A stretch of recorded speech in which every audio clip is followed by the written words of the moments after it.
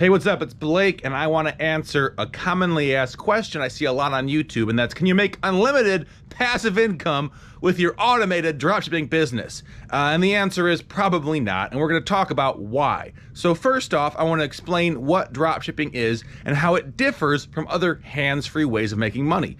Dropshipping is when you are essentially like a freelance salesman, except you buy the products. Let's go through an instance where drop shipping might occur. I'll be the customer. I go on eBay, I go to Mike's Auto Parts, I buy an auto part. Mike gets my money, Mike gets my information. With my money and my information, he then puts an order in with the manufacturer or the distributor, and they send me the product. This can be allowable or it can be unallowable. So first of all, we'll say how it's allowable.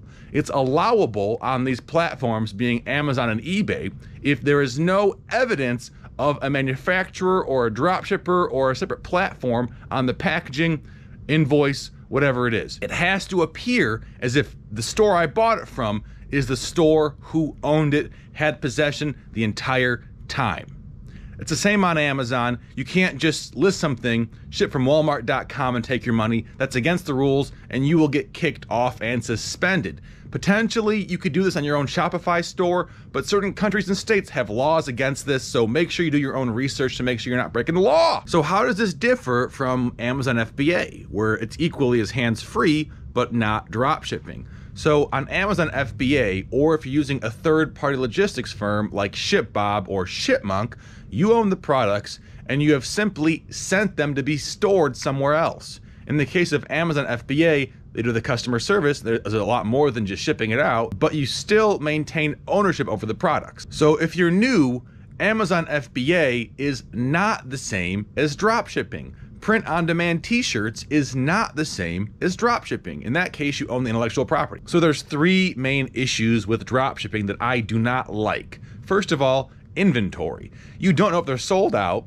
Your listing might be active while they're sold out, and that's going to give you bad marks in your account.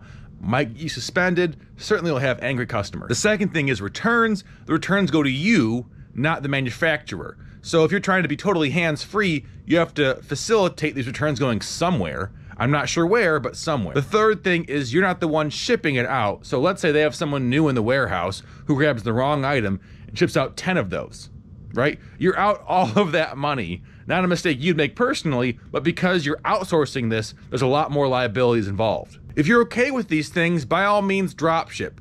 I am not. I don't do it. I don't recommend it. I think there are far superior alternatives. So let's talk about those. Alternative number one, holding your products.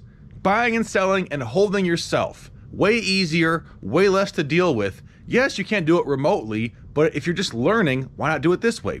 Number two, Amazon FBA. You can just ship your things to Amazon FBA and they do all the work. A lot of people are kind of concerned with the process. It's kind of scary at first, but don't worry, I have videos on that. Check out my website, check out my YouTube account. You will learn so much about how Amazon FBA works.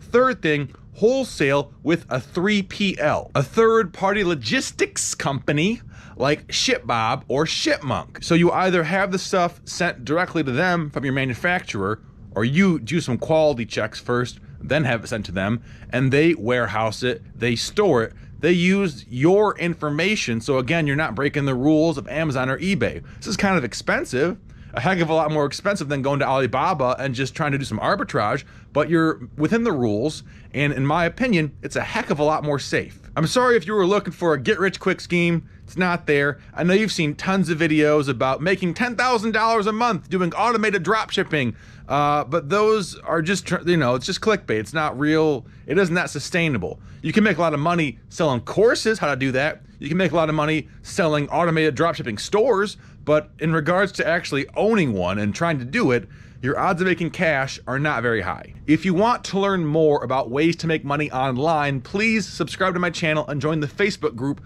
below.